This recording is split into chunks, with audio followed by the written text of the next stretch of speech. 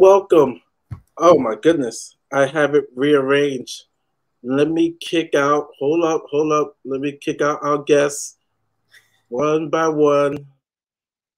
All right, Iggy, TJ. No. Let me take out. Okay. So how's this go? You should be able to drag us around, I think. But yeah, that'll work. What is going on? Just drag the windows around, Mahri, my guy. There you go. There we go. Yeah. Boom. The season has started. I've already bottled it. Oh, there you go. Nah, not at all. There you go. Oh man, we have we got additional person. 3 against 2 today. Oh, whatever. We can take them. Bring them on. Stel, come on in. If it's Stel, it's even easier. Come on in, Stel. If it's still in the chat, then it will bounce it out 3 versus 3. But welcome to North London is ours, our second episode. We have a lot to talk about. We didn't even get through all the topics last week because there was so much banter going on. And so of our co-host, Mahri, and we got Mr. TJ right here. We got some new guests for this episode, episode number 2. In our bottom right here, we got Tottenham Away's own Iggy. How are you doing? Big up, guys. Lovely to be here, man. I'm looking forward to it. All right. And then we got a newbie. Oh, man. Welcome to the battle. It's Mr. Connor, man. How are you doing? I'm doing well. I'm very happy to be on your channel. And thank you very much for having me on. I really appreciate it. I'm looking forward to the chat today, man. Yeah, absolutely. And I just want to call it out. Connor is my media guy, a.k.a. my right-hand man for TJ Warren TV. So this is Tottenham Away versus TJ Warren TV here. Faction versus faction. Arsenal versus Tottenham. It's going to be an incredible show. We're really looking forward to it. It's going to be awesome. Yes, it's going to be an incredible show. And so let's get to the topics. But before we get to the topics, yes, Mr. Mari's Tech, Suave as always. Big up True Raz. We got Hars in the house. We got Frankfurt Gunner, who's also in the house. We also have Rams, who's in the house. We also have Etna. Ooh, I'm not even gonna try to pronounce your name. I'm gonna say Etna. Aneta. All right, big up. Thank you for the love. We got and she became a butterfly. I like that name. She became a butterfly. We got Alexandre Castro, who's also in the house. We got Mr. Post Office was in the house. Mr. Post Office. And I have to give him props. He was correct. They were getting Declan Rice. So I had to give a big up to Mr. Post Office. Roy is also in the house. And so our first topic of the night Simon the Gooner's in the chat. Simon the Gooner. I'm not used to this stuff. I'm not used to it. Man, they're like roaches. They're like roaches. They're coming out everywhere. Big up. Season recap. I'll start with ours. Our preseason has been in my books a disaster class. A disaster class in the sense of that everybody's playing 3 to 4 games. Our players have played. Most of them have played 2 45-minute games. We had a game canceled because of a monsoon. We have 11 days until our next game. We have traveled 3 countries, right? Australia, Singapore, Thailand. Yeah, Thailand. So it's been. I know the PR. I know we have fans out there. It's just you gotta keep it to one country out there and then home base, England, or like it's just too much. But like I said, PRFC, that's what we are, and so it's just 11 days. 11 days to our next game. Our last game, we played a pub team. I'm sorry, I don't want to disrespect Lion City, but they actually had the lead at one point. But which tells you about our defense. But it's just, for me, there's been a couple good performances, Lo Celso, but do you really trust West Ham's B team and Lion City? Do you really trust that? Madison is looking good. Kane's been in his way.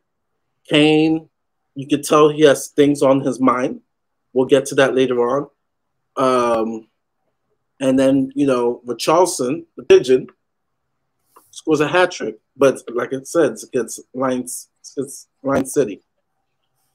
Have I left out anything, Iggy? Still no center backs. Still no centre backs, man. Yeah, I've just spoken about it today. Looks like the Van de Ven deal is called off, or there seems to be just a drop off of the deal. Look, the personal terms between a player and a club was done weeks ago. It was done a while ago, but it just seems there isn't any sort of agreement between the two clubs. Maybe the club itself have had a change of mind. Perhaps they want to look to keeping him. Same situation for Tapsoba. There's no the two stories kind of mirror each other. So yeah, we're none the wiser as to who's coming in, if anyone indeed is coming in, because it doesn't look like anyone's going out so far. Dyer hasn't got. There's no movement with him. There's no move. The only one that is talks about leaving the club is Davinson Sanchez, but he has reservations about moving to Russia. I completely get that as well. So it just remains to be seen what happens in that front. But you're right. It's 12 days to what will be our second last preseason match against Shakhtar Donetsk, which will give us a different sort of proposition, more of a game than the last one did. And of course, then we go on to play Barcelona. It doesn't leave a lot of time. This is my concern.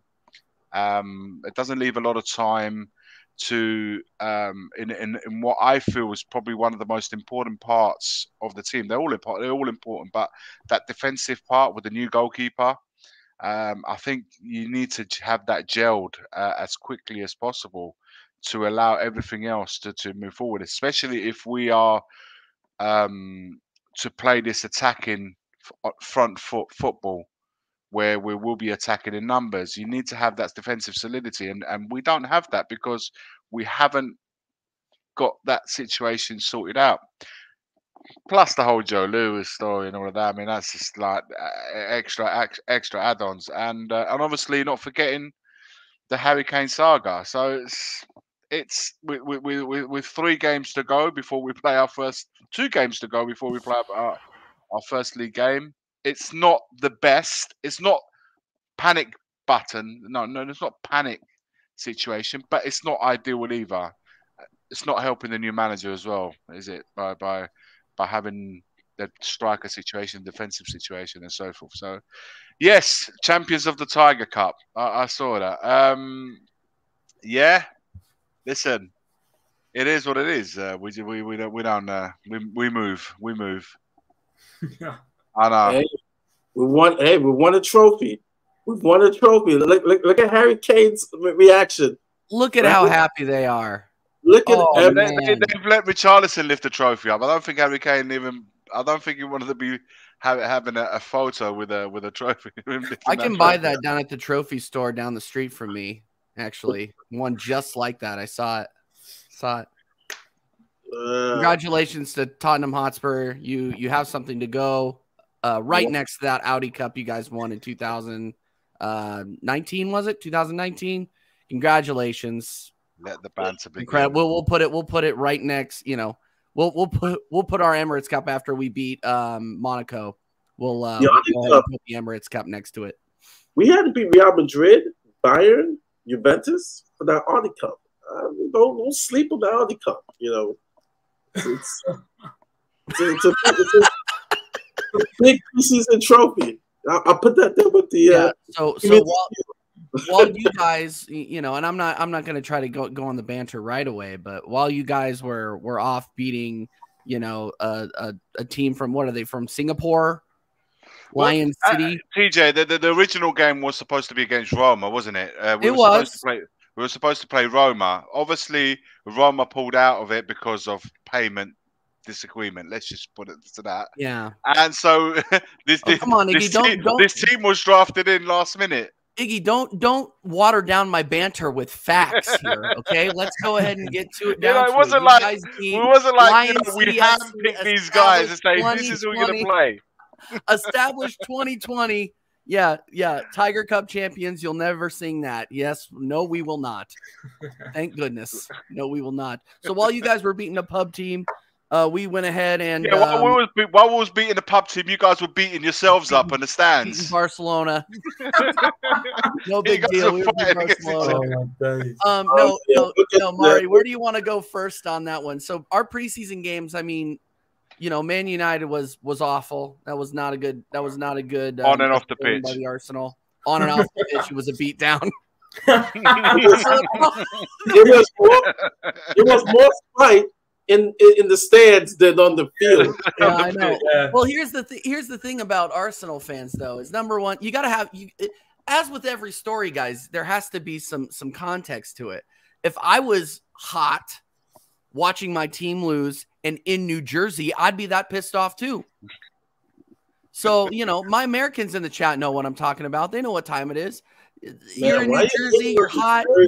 You got Man United fans all around you bantering. I'd punch anything right next to me. Doesn't matter what shirt he's wearing. So no, it's obviously a disgrace. We don't want to see that out here, but at the same time, it's absolutely a joke. People getting in a fight over a preseason game in the stands. Like if it was an actual game, I would think of something to it. But I mean, at the end of the day, it was a friendly. I'm still pissed off that we lost, but come on, like that's an absolute joke. Connor, what do you think of that whole thing? I mean, it's just embarrassing. Like as if the day wasn't embarrassing enough, we have to deal with that, right? I was more surprised the fact that there were United fans and Arsenal fans even next to each other. Mm-hmm. You would have thought they'd have been in different sections, but the way it looked like they actually put them together. Whether they don't care over here, which is crazy, especially Arsenal Man United. It's one of the biggest rivalries in the Premier League. I know we have obviously the rivalry of Tottenham, but Man United, especially a couple of years ago, about 10 years ago, that was massive. It's been massive for years. So I kind of expected something like that to happen if you're going to mix fans together, but yeah, it's a little bit embarrassing, the fact that you got that going on when you're meant to be watching your team, because at the end of the day, it is a friendly, and when you do have friendlies, you do have the kids that do come along to it, because it's not as hostile as you'd like to think if you go to like a normal Premier League game. So it wasn't fantastic to see, and the Arsenal fan couldn't even throw a punch to save his life anyway. So hey, but listen, that day was just a bad day in general. It wasn't a good day for football, and I'm just glad that I didn't pay to watch it. That's all I've got to say. It wasn't. Yeah, good. and we'll here's the thing about us over here on TJ Warren TV. We'll banner ourselves before we banner anybody else. We lost twice in one day. Yeah, we lost twice against Man United, and the penalties that were a complete sideshow too. Yeah. So you got Fabio Vieira, And here's the thing about Fabio Vieira. He just when you think you're like, man, they might get rid of him. He puts in an absolute worldie at the end of the game last night against Barcelona. It was unbelievable. What a shot. Obviously the goalkeeper was dead, but what a shot from Fabio Vieira. I was just like, you got to be kidding me. You got to be kidding me. This is like I felt bad for cheering, Connor. Like after I did that, I'm just like, I must be tired because I was like, yo, it's Fabio. It's Fabio, yeah. What a surprise. It was a great strike, though. His left foot is good when he wants to use it. So fair play to him for getting the goal. Yeah, absolutely. Absolutely. Any Arsenal goal obviously is great, but man, it's just like I just don't rate Fabio Vieira. But anyway, that's that on that. Yes, Mahri, we are our fans beat each other up on the internet, and we beat each other up in the stands over here, I guess. So no difference to us then. No different to ours. Yeah. Online especially. So it's No. yeah, no different. In true Mahri's fashion, we can confirm that the fans have more fights than the own players on the field. Let me add this to the stream right here. That is so bad. So bad. I don't get it. Were these British fans? Were they British fans or were they like American fans that support the clubs? I'm trying to figure it out. What I'd be willing to say that they're Americans. I don't get it. I just don't get it. I don't even know why they've mixed United, and I don't understand that. They shouldn't have done that. That is the one thing. Well, it was Arsenal fan on Arsenal fan, wasn't it? And then it just yeah, I thought it was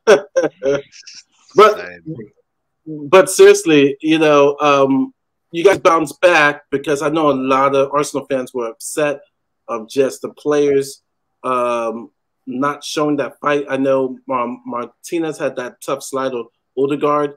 Ty on AFTV was just like disgraceful. Oh, you mean the WWE character Ty? Yeah, keep going. Yeah, like this is football. What are you crying about? Like are they wearing skirts? No, this is football. You know, it's. Well, you know, Xavi Hernandez was doing the same thing yesterday, complaining that we were going in too high. There were a lot of fouls last night against Barcelona, and Xavi. Did you see the comments from Xavi today? Oh, we were playing I heard like a preseason game, and they were playing it like the Champions League final. I'm like, cry more.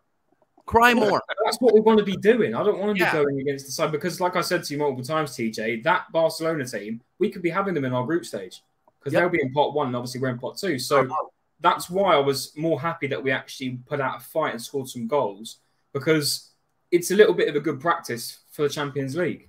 And I wish we could have done it more against Man United because I've been a bit more confident about it. But yeah, stuff like that, seeing us win, and the fact we haven't played Barcelona for a good couple of years now, and it was pretty much their main team. I'm not going to hear, it was just a pre-season. It was practically their main team they had out there.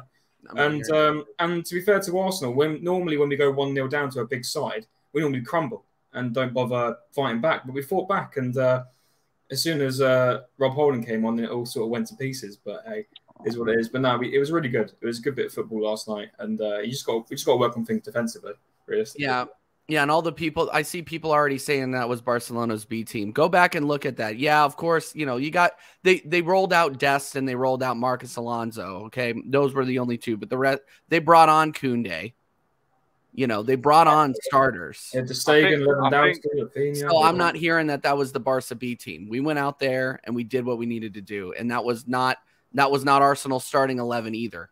So I think you've got two teams that are at different stage of pre-season, aren't they? You got one team, Arsenal, who are going to be kicking off the Premier League in less than 2 weeks' time, in a short time, and you got Barcelona for what Xavi said that was their first pre-season friendly. So the preparations are at two different stages. That's not when you're playing football, that goes out of the window. It doesn't matter what stages you are. Everyone plays to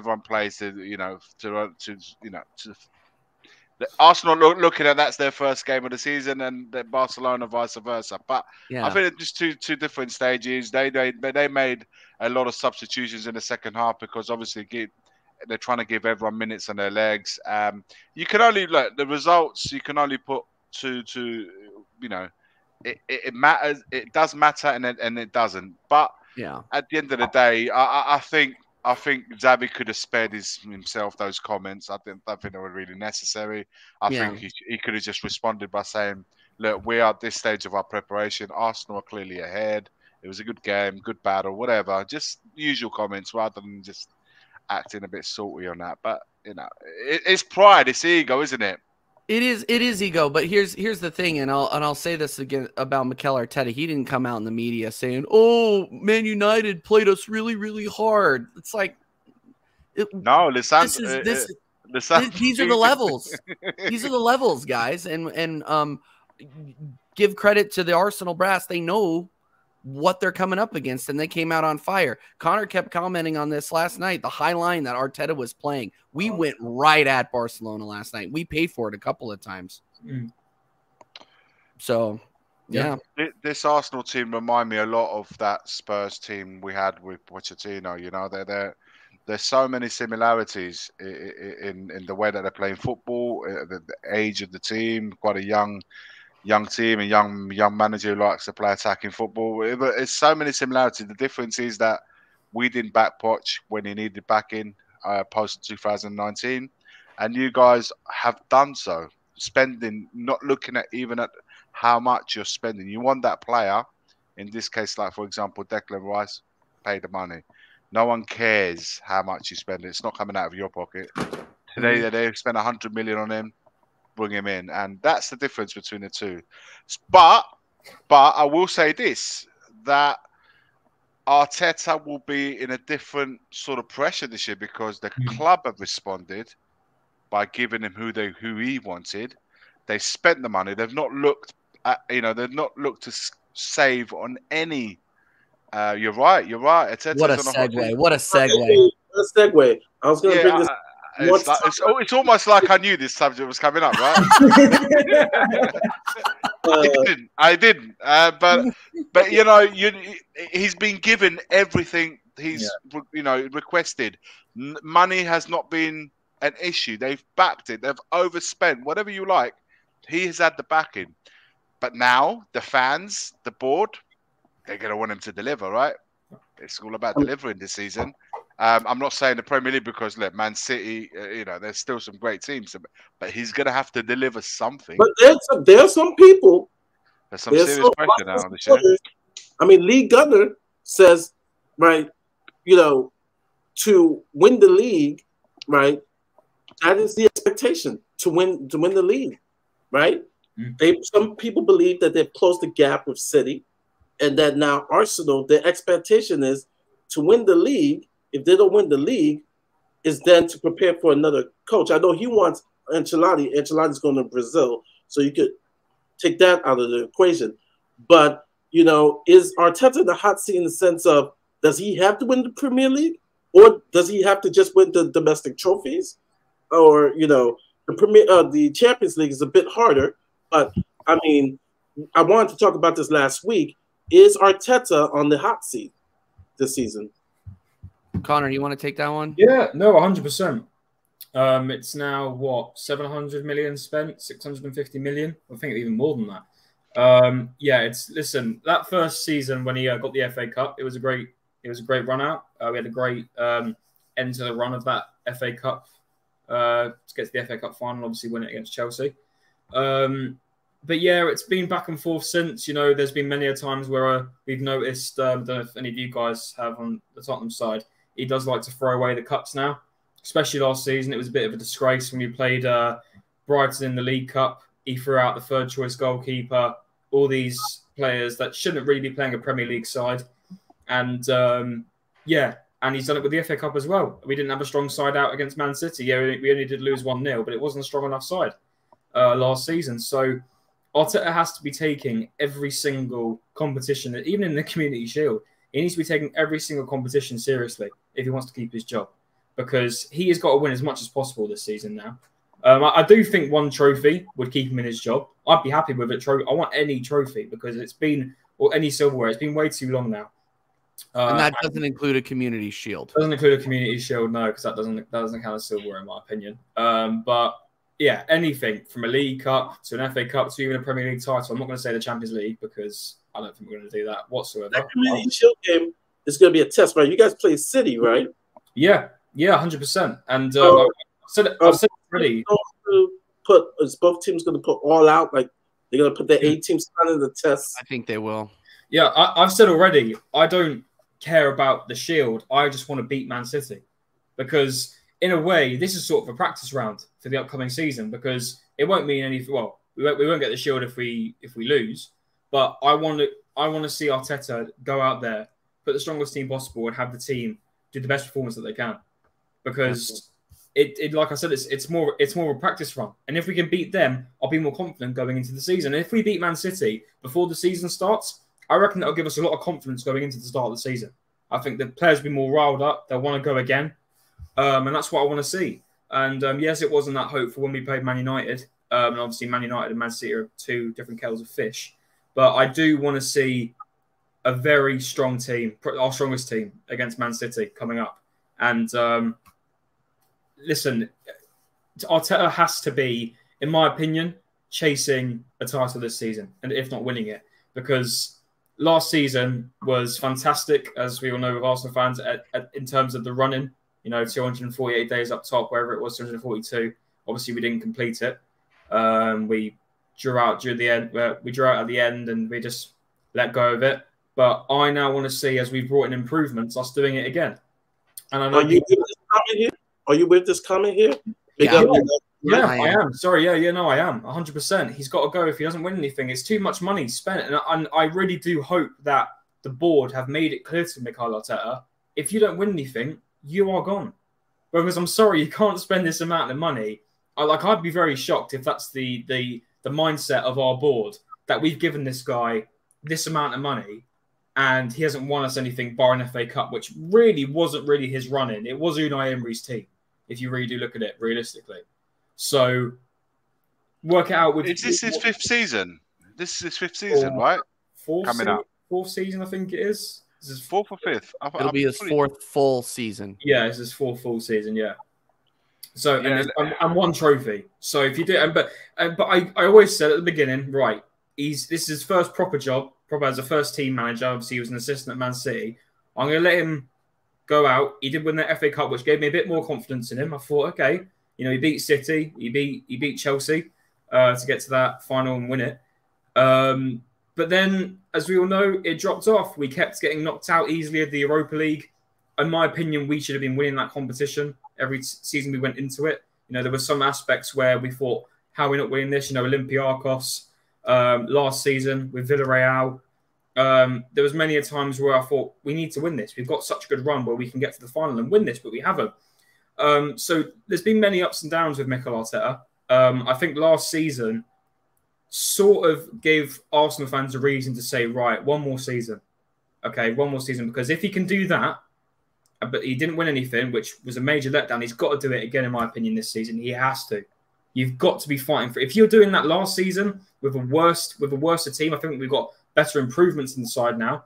We have got to do it again and win it. I look at it with Liverpool. That season when they were that close and they didn't get it against Man City, and then next season they smashed it, went out the park and got the league. And so that's what I want to see. That's the mindset I want to see this season. I don't want we want to get top 4. That's the main end. I want to see the mindset of we want to go for that Premier League title this season. But I do want a cup, something like that. I want some silverware to answer the question of. The only way that I would accept him staying is, again, finishing top 3 in a trophy. If he doesn't get a trophy, I don't care where he finishes. Yeah. I want him gone. Yeah. I think the expectation of the board is the same. The expectation of 50% of our fans is we want the Premier League or he needs to go. Period. And we all know that we aren't going to, I don't think we're going to go much farther than the round of 16 in the Champions League. If I'm going to be 100% honest with it, we're not, our track record in Europe is not great. And while we have gained depth over the offseason, have we gotten enough depth and have we gotten enough quality in that depth? Remains to be seen. I wouldn't be at all surprised if we continued to throw away domestic trophies. I wouldn't be at all surprised because... Is your squad big enough to compete, though, TJ, for both Premier League and domestic trophies, if we're excluding the Champions League? Yeah, I mean, if we're excluding the Champions League, yes, but we can't exclude the Champions League, Iggy. That's the problem because our starting 11 is going to need to start in both the Premier League and the Champions League. There could be a couple of rotations like TJ. Yeah, I mean...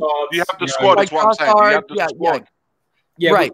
But we're still bringing in those. There will be people that are starting in some games and then coming off the bench in others. But those people cannot play. You cannot play 3 games a week that way. That's what I'm saying. Yeah. So we're going to need people like ESR to step up. We're going to need people like, I hate to say it because he's not going anywhere, Eddie Nketiah to step up, Rob Holding to step up. Smith Rowe. I You didn't know, see much of them last year. Smith Rowe, I want coming off the bench. He didn't look half bad yesterday either. Well, look at this, right? And big up United for Life. He's on fire tonight. Where do you rank Arteta now currently, right? I'm not looking at resumes, but in tactics in regards to like, because the Premier League, like I said last week, is going to be tough. Aston Villa played here in Orlando, met with some Villa supporters. Emery, Poch, Pep, Klopp. Like, where does he rank within that group? Do you rate him higher than those coaches? Because I mean, managing is a huge factor to win the Premier League. You know, to finish top 4, to win those domestic trophies. Where do you rank Arteta? I mean, I would rate him right next to Poch, right? Because he's finished just as well as Poch. I mean, finishing at the end of the day is what it's all about, right? Where do you finish? So he got Poch got second. I don't want to comment on whether or not he's better than Emery because it's different levels, right? And I don't think Emery really got a fair shake with Arsenal. If we're being honest, I don't think Emery got a fair shake. And so it's hard to say what Emery did with Aston Villa. They're dangerous every time you play him now because he's in charge and he's bringing in players that are good enough to do the job. You know, if you're going up against Aston Villa, they have a chance to win every game. So it's one of those things where he's in the Poch Emery area, but he's not close to those people who have so many trophies up there. Pep, freaking Klopp. You know, I don't think he's anywhere near those guys, especially tactically. I need to see some improvement from Arteta, and I think I'm going to echo a lot of Arsenal fans here when I say that he really needs to work on his substitution and his overall tactics and game management. I need to see something better. I don't want to see any more of this. Okay, well, you know, this isn't working for us, so let's bring on Party. Let's bring on Party in the 80th minute when it's too late to do anything. And the game's already out of our hands. We need to start seeing some subs earlier. He did that at points last season, but in the game against Southampton, for instance, we didn't see subs until the 75th, 80th minute. And I'm sitting at the bar fuming, yelling at him because he's not making those subs. So that needs to happen. If we're talking about Arteta, like Arteta is not out of my doghouse by any means. Everybody's saying, "Oh, TJ, you're Arteta in. You're not actively calling for him to be out." Blah blah blah. No. I need to see. He is on a short leash with me because if he doesn't fix these issues that I just brought up, we're going to continue to see the same issues and the same errors and the same bottle jobs that we saw last season. Doesn't matter who's in the lineup if he can't manage it correctly. Yeah. I think the pressure is going to be so much more this year. I'll be honest with you. I thought you missed the best chance of winning the Premier League last season because really and truly, Man City were having a bit of a blip to begin with. Of course, they came strong towards the end of the season, but you got to think of all the teams that had issues. Chelsea, they would normally be in there. Man United really started off badly. And then if you look at Liverpool themselves, weren't really quite at the races. Now we got Liverpool are going to be coming back. We know we're there. Whether they're good enough to win the Premier League remains to be seen. Chelsea, new manager, new lease of life. You expect a bounce back from these guys. Newcastle when making waves. Man City are still, for me, the team to beat in the Premier League. So you've got more. There's more competition for that ultimate prize. And with the added pressure, the things that you've just mentioned about his in-game management, particularly with the games, when the games are sort of locked, you know, when you need to, when the touch, the hand of the manager makes the difference in certain key moments, which failed you in key moments last season, particularly the latter part of the season. When you get all, and obviously the pressure of all the players that got to come in, paid big money, Kai Havertz and Declan Rice, to name two. All this added pressure now, people want to see results. And now I think this is the big season for him. And the pressure is going to be immense. How he handles that is going to be all the difference. For me, though, guys, I know you guys brought in Timber, which partner which will probably be a better partnership for Saliba than say Gabriel. But I still think that number nine, you need that number 9 that will get you 25 goals a season. I don't think you've rectified that. And I still, to this day, and I've spoken to many Gooners along with the travels at work or even just every day. I live in North London, so there's Gooners and Spurs fans every time. And they've all said that quite a few of them haven't understood the 65 million spent on Havertz when that money probably should have been better used for a number 9. I don't know how you guys feel about it. Yeah, so Mr. Post Office, I don't think Iggy wasn't saying that Timber is going to replace Gabriel. So I don't. That isn't what he was saying. He was saying he was going to go next to him. I think that I honestly think that he is on the hot seat, guys. He's on the hot seat. He has to be, because how the Cronkies work, by the way, because I've been following Cronky. You know, for those of you who don't know. Who don't know me or follow my channel, TJ Warren TV, subscribe right now, by the way. Shameless plug. By the way, yeah, let's use this opportunity to head over to his channel. Absolutely smash and subscribe there. And you know, smash and subscribe here. Like, do all of that, guys. Do all that. Do all that right now. Maybe put the link in the chat to make it easy for everybody. Yeah, there we go. Absolutely do that, guys. To TJ, please subscribe to Tottenham Away if you're not subscribed. And also subscribe to Soccer Sessions. Please hit the like. You guys don't know how much we like when you hit the like. It's free. Hit the like. For me, Mahri, this is how I take a like. A like is almost like a pat on the back, as if people are enjoying the stream, they're enjoying the content. The only way we can take that pat on the back is just by smashing a like. That's it. And it's free of charge, by the way. Subscribing and liking doesn't cost absolutely anything. Well, one click away. Zaffa, sorry, quickly, Zaffa, can you tell me how Arteta's transformed this club? Because I was going to address that too. I don't know what you're on about, mate. But by the way, I wanted to add something, because he mentioned something about Gabriel. And listen, I saw Gabriel play with Saliba, and I saw Gabriel play without Saliba.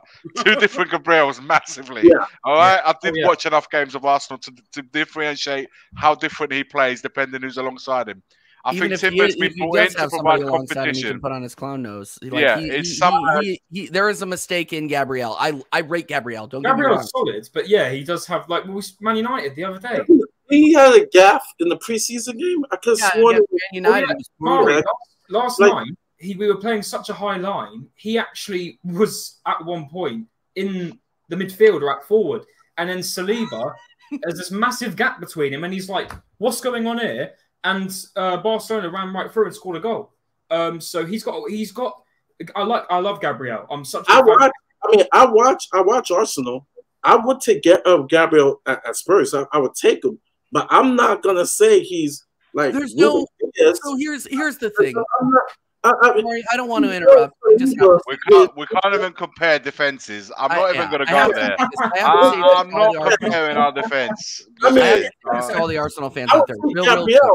But I'm not gonna rate him at an equal level as Saliba. I mean, Stevie Wonder. Saliba's head and shoulders above. We are not calling him Paolo Maldini. That doesn't mean we don't rate him. Okay, that's the thing, is you can criticize these players without thinking that they're terrible. There is a middle ground there. Let's relax. Okay, that's funny. That's really funny, Scott. Free Gooners. Big up, Scott. Wow. That's a mistake. Why are you doing Iggy like that? Why are you doing Iggy like that?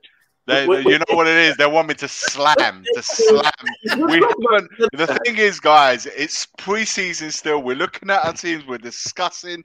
It's not the competition. The league hasn't started. The games, the North London derby, is not.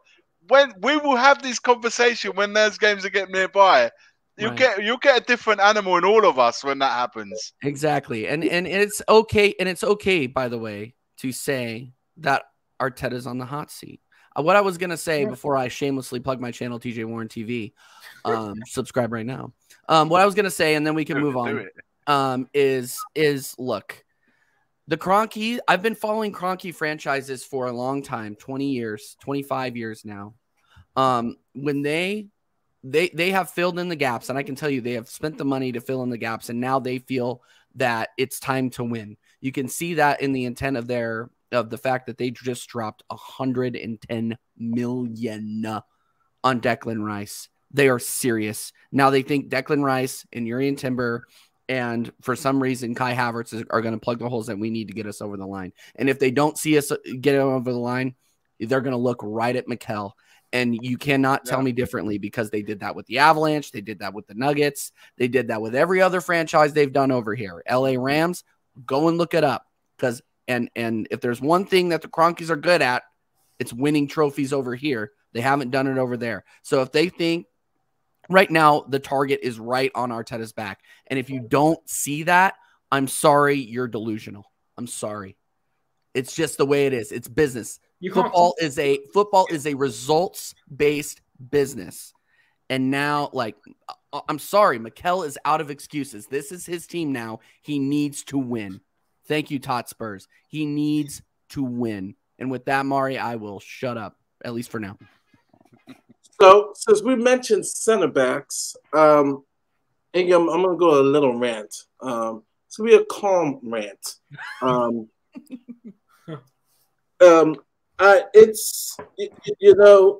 I live in Florida, where there is, hurricanes that come through, and sometimes you need funding to fix your roof, right? Because sometimes a hurricane can damage your roof. And so for the first couple of months, you put a tarp, you could put a little patch up, but eventually, you're going to need your roof to be done, and done by professional roofers. So you might get away with it for a couple of months. You might get lucky the next year, because maybe the hurricane season, the storm season gets less. But if you're going to the second or third season, right, the third year of not fixing that roof, you're asking for trouble when that hurricane comes. And with Spurs, it's been 3 years. 3 years that we have needed, maybe 4, needing not 1, not 2, but 3 center backs. And the thing is, people say we can't, and it's true, we can't sign the tier 1 center backs, right? The Guardiols, what's the guy for Inter? Bastoni, because of the price, also the prestige. You gotta leave those places for Spurs? Really? No. We're not signing the tier 2s. That is the VDV, Van de Ven, and Tapsoba, right? Because 40 mil, 50 mil, that's out of our price range. We're not signing Phillips, which is tier 3, and now I'm considering Tosin. Where the hell are we going to get these center backs? Longley, mate. Longley's coming. And as of today, it's only Longley coming in. And the thing is, we have some in our fan base who are like, Mahri, your rant is being negative. Langley's not good enough on that high line. He's going to get killed. I've watched our center backs. I've watched Eric Dyer get smoked by Rashford, get his pants pulled down. I've seen Mahri, I was at the Brentford, the last game of the season, the last home game of the season. I was there. We had Davis at left back, which is where Ange Postecoglou is looking to play him this season, and we had Longley next to him. And there was Uwebu on the right-hand side. Absolutely ripped him a new one. Absolutely destroyed us in the second half. It took him 10 minutes to kill the game off. We was leading that game and we lost it. And we've lost it because we don't have defenders, first of all, that are on the level required for what we need. And secondly, they're not quick enough. They're too slow. For the game that we want to play this season, which requires us to play a high line, they don't have what's needed. And the fact that we linked to Longley, if I truly believe Longley was the best option and the best defender out there that we can go and get, I'll say sign him. But the Longley thing is only happening because he's the cheapest option. He is the cheapest option. If we can't get you, like you said, 80, 90 million signings, we're struggling to make 30, 40, 50 million signings. And we badly require that. And we can't, and the thing is, we have no leadership in that back line. Yeah, our offense looks great, right? We may get away and pump some teams, but when we play the good teams, we are going to bend over and get pumped. Like, seriously. It's mind-boggling. It's incompetent. Like, it is a disgrace that this team, right, before preseason, right, and I love the spirit of Ange, right? Like, we're already telling you, we're already telling him we're going to fail you by not signing a center back for this preseason tour. This is asinine. This is crazy. Like, literally, it is crazy. And I'm just like, you look at Brighton, they're signing players. Villa getting Pau Torres. You got Brentford signing people. And now we get to Tosin, right? We get to Tosin. Looks like he's heading to Monaco. Let's go to Monaco. Right? That was the cheap option, right? The 4th rated center back on their team on Fulham is going to Monaco. And can you blame him? Monaco has a history of producing players, right? Mbappe, right? John Martino, like Monaco, right? Thierry Henry. They have a history of it. So Tosin's like, you know what? Monaco looks more attractive than Spurs. Do you know, Mahri, what the irony is? That we are probably three players away, like maybe 2 centre backs and maybe a holding midfielder. We're probably 3 players away from our team completely changing, because don't forget, we've got 1 game a week in the league, and the cup game, domestic cup games, going to come into play. But until then, it's literally, you don't need a huge squad. You just need to get 3 really good players that will make all the difference in this side. And that could be the difference at the end of the season, finishing 7th or 8th in the sort of position where we ended this year, or in the, I'm not saying Champions League. I'm not going to say that. There's too many teams playing it. So I can't say yes, 100%. But at least you'll be in that bracket between 4th and 6th. And then you, like, depending how results go, it will determine where you end up. But that's the difference between getting those 3 players in that we desperately require, 2 centre-backs holding mid, and not. That's the difference. So we don't mean 6, 7, 8 players. Obviously, I'm not including the Harry Kane situation right here, because if that happens, then of course you need to address the striker situation. But that's what we're looking at. 3 players away from completely changing it and giving Ange a really good team to work on this year. Because for me personally, this year for me is like a transitional year. So I'm not putting any differences to what the Arsenal fans are doing. But they have the right to be thinking that. They're putting the pressure on the manager to deliver this year with the team that he has. I'm not doing that with this team, because we're in that transition year. So why not get these guys in, put some foundations in place, and then next year we can start that process. But we're not in anywhere near doing that right now. And I don't see what different outcome there's going to be this season coming up compared to last year, when there's not been any differences other than the manager. So how we doing the manager and it's a good service by not giving him the tools that he requires that failed the last manager, because he's working with exactly the same players, guys. He's working with the same players, plus all the players that come back from loans that weren't deemed good enough in the first place. So when you think about it logically, sit back and think about it logically, none of it makes sense. And that's where I'm at personally, Mahri. I don't know about you, man, but that's where I'm at with it. I'm telling you, I have so much more to say, but I want to get to the super chat. Which is music to Arsenal's ears, by the way. I know that. I know what I'm saying is that they're refraining from laughing, but I sense their joy. But big up. Let me read the super chat. Big up to Tim. Cool. Great 007. photo, by the way. Yeah, that's one of my favorite photos. I'm actually gonna blow it up and put it on my screen. Two favorite players, Maradona being one of them, and Huddle. Rather than these two gooners on the pad on the board, that Levy. Forget Arsenal, Chelsea, and West Ham as our rival.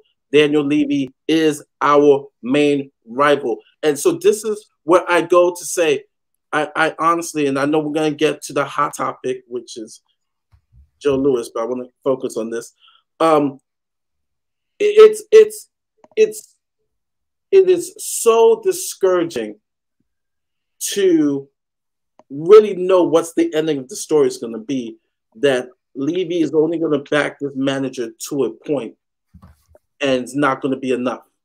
And it's not going to be enough, because for Levy and the board, enough is top 4 Champions League money, and that is it. That is their mountaintop in regards to success, because I can't see how, and people say that Daniel Levy is a smart man, that he doesn't know that we leaked 63 goals last season. The number one priority was not Maddison. Yes, I love the signing of Maddison, but he was not our number one priority. Our number one priority was defensive reinforcements. And to now go on and not have not one, we'd laugh about Langley, he's still not within the group.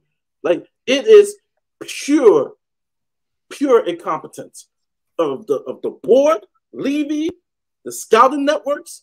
All right, I mean, I'm going off on a rant because I'm seeing your second favorite squad, AC Milan, signing young Argentinian talent, right? Guys like Julian Alvarez, same avenue. Even MLS clubs are signing kids from South America. And right now, I have a team that only looks for cheap bargains. Solomon on a free.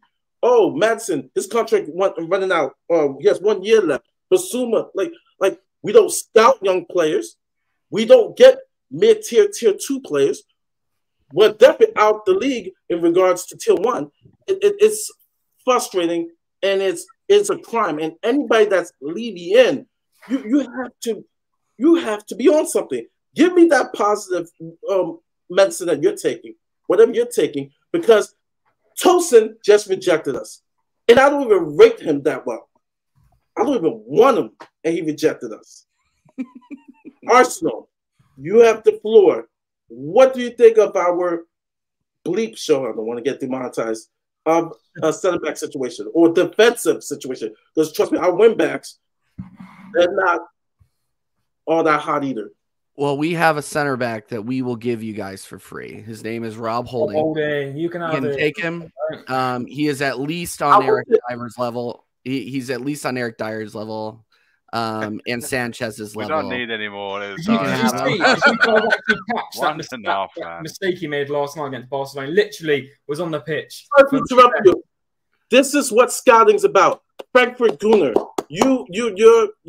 Thank you. One of my favorite posts of the day. Quality signing. You can't get them, Mahri. They're all out there. But if you're not going to invest big, we got to win back up. I mean, they're out there.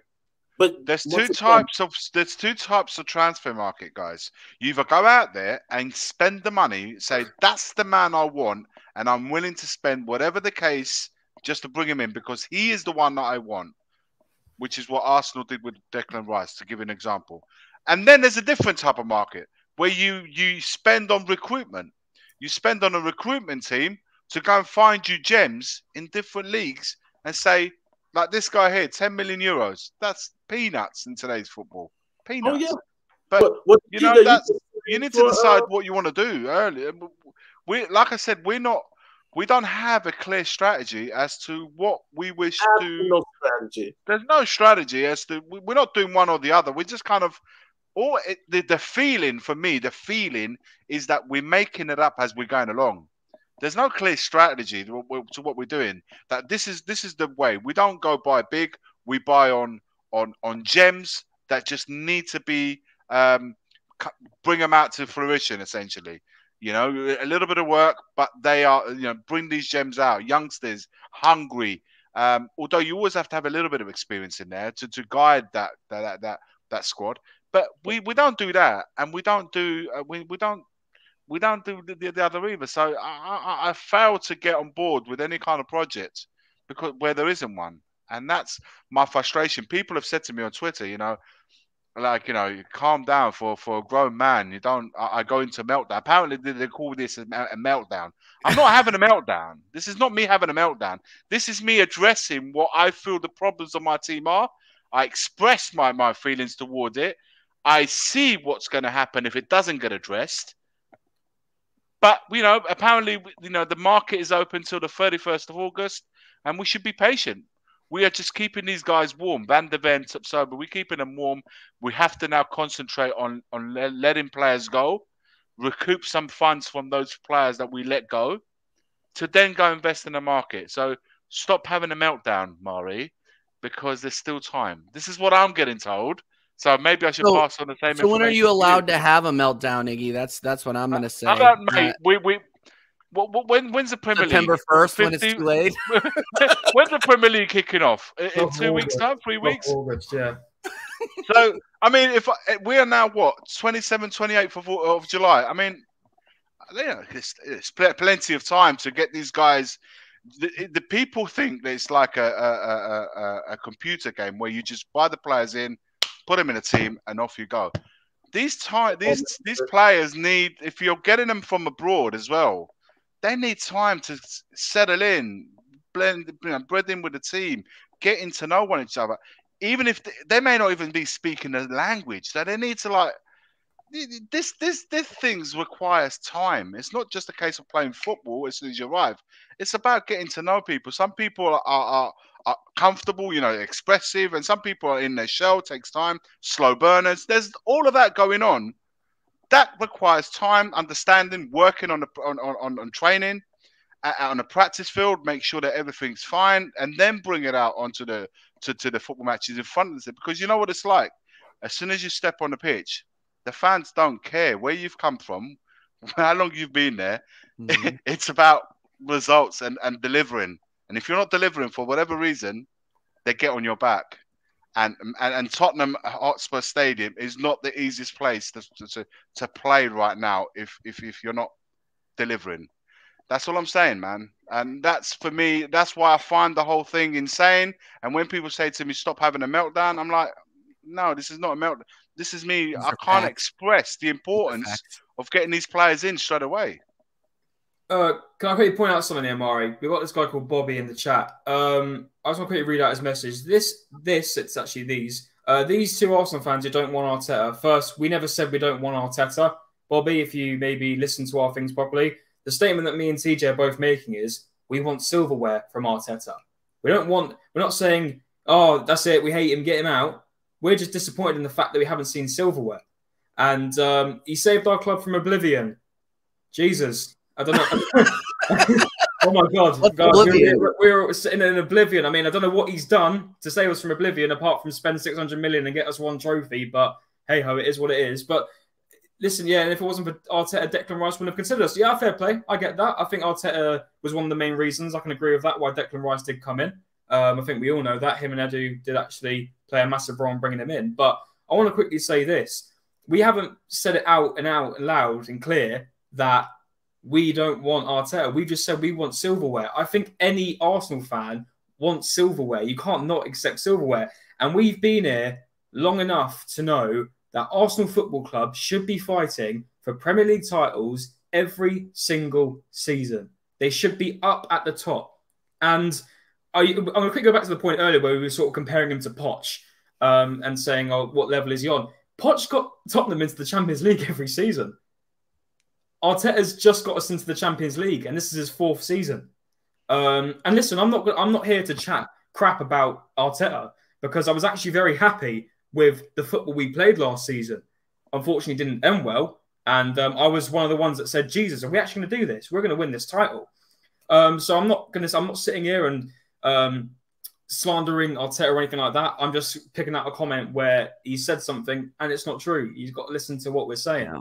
And but I think in my heart, I know that I want Arteta to win us trophies. I think if you've got any manager, you can be supporting a League Two club. If you've got a manager in your team and he's not either winning you silverware or just sort of dragging you down, then what's the point in having him there? You know, you want managers. Same with Tottenham, and the Ange Postecoglou has just come in. Tottenham want trophies. I know we can all laugh at Tottenham trophies, but Tottenham fans want trophies.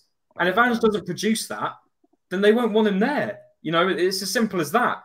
And that's exactly what we're doing. Arteta's the one that has brought us back.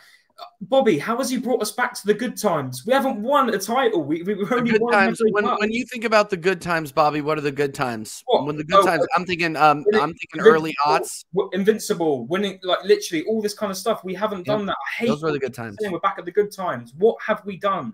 We've had one season where we were top for 240 days, and then we lost it. So I'm sorry, I'm getting a bit angry here, but I don't understand how he's brought us back to the good times and all this stuff. I just don't understand it. You are free to rant. Provide examples, Bobby. Maybe that's what I think. What the guys are saying is give them the examples, because obviously you're contrasting what they're saying. Give examples as to what he's done to bring back the good times that perhaps weren't there previously before he joined.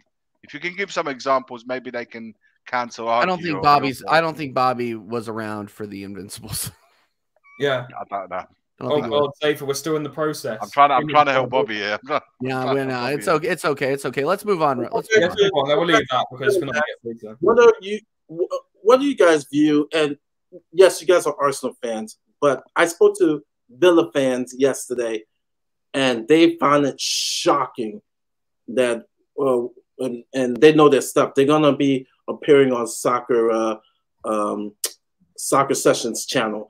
Please like and subscribe, guys. Please don't forget to subscribe and like Tottenham Away, TJ's channel, which I had started. Where's TJ's channel? I'll link in the chat.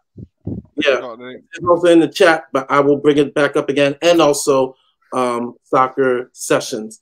They found it shocking that Tottenham have not signed a center back or have done anything to improve their defense. What is your view in regards of a club like ours in the situation that we're in, and we have not backed our manager in regards to center backs? And this goes all the way back to Jose, because remember, he won a skinny yard and we gave him a Rodin. I think it's kind of crazy that even when you look at Jose, it's kind of crazy that Daniel Levy's bringing in these caliber of managers into Spurs, because Conte and Jose Mourinho are two big managers, like big name managers. And I can't lie, I know we don't get on with Spurs, but I wouldn't mind seeing Ange Postecoglou come in and actually make a name for himself. I wouldn't mind seeing that, to be fair. But you've brought in these two big managers and you haven't supported them. Why have you brought them in and not supported them? You know, that's what I don't understand. You know, there was multiple times when you had obviously Conte and you were bringing in players that he didn't even want. You know, like he didn't ask for them and he wasn't even playing them, i.e. Dan Juma. You know, what was the point of having him in? And Conte didn't even want to play it. Jed Spence. Yeah, Jed Spence. He didn't want him. Jed Spence wanted game time. He might as well have stayed in Nottingham Forest. So I do think it's actually, I sort of feel your pain a bit, guys, because I'd hate this feeling of nothing's really been getting done at Tottenham. There's no cohesion, man. There's no cohesion. 100%. There's no cohesion. The reason why Conte was brought in was we know this, guys. The reason why Conte was brought in because Daniel Levy came under pressure in front of the home fans with that 3-0 loss against Man United, where they turned on him and said, we want Levy out of this club. And he, as a reaction, he knew he had to do something to get the fans back on board. Got Conte in, and all of a sudden he was away from the fingers getting pointed at him. But what he failed to do is he gave the guy, 20 million a year to do absolutely nothing because he didn't back him in any way. And when he achieved top 4, and then what did we do the following season? We didn't do absolutely anything to back him that summer to go again. Instead, we made top 4 to then completely come crumbling back down. But in the meantime, all of that's happened is he got himself out of the firing line. What he's done now, He listened to what the fans apparently wanted. One of the attractive football. We want somebody, we're fed up with this Jose ball. We're fed up with his Conte ball, defensive. Let's bring an attacking manager in. Now we brought an attacking manager. So everyone now is getting gassed about this attacking Ange ball. But then my problems are still the same. With what? He's got the same guys that are working. It's like, well, you're doing all this stuff, but you're not then backing it up. So you're still doing the same stuff, and it's like rinse and repeat, and repeat. And people just don't. I don't know, man. People don't see it. I see it. A lot of people do, but many don't. And I don't see. It's like how are you expecting to get the same result when you keep banging his head against the wall all the time? I don't understand. You want different results when you're doing exactly the same thing. It doesn't work, guys. It doesn't work. And guess what? If he doesn't get the backing, doesn't get the players that he needs to play his football, guess what? Come December, he'll be sacked. He'll be sacked. It's as simple as that. It's clear as day. I don't understand, guys. It frustrates me. You're going around in the circle, Iggy. This is what you're doing. You're going around the complete circle. And 23 years of this. Yeah. This 23 years of it. I've always said to myself, looking at it from an outsider's point of view, and no banter. I've said it to Deji Spurs. I've said it to multiple Spurs fans that I know. You need a whole culture change at that club, from top to bottom. Top to bottom.